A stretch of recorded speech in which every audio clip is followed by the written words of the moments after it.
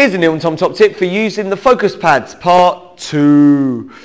So we're going to use the focus pads, instead of hitting the front of the body, we're now going to work on hitting the side of the body. So holding it up for a roundhouse kick, or roundhouse kick to the other side, or up for a Yurakan. Now, instead of holding the pads out here, we need to make sure we hold it in line with the target. So if he does a kick on me, we're hitting on this side of the body. So that's the side I put the pad on.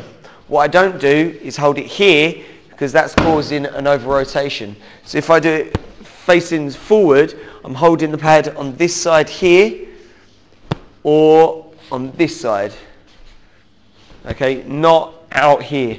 So when we do it straight, it will go here, or like that.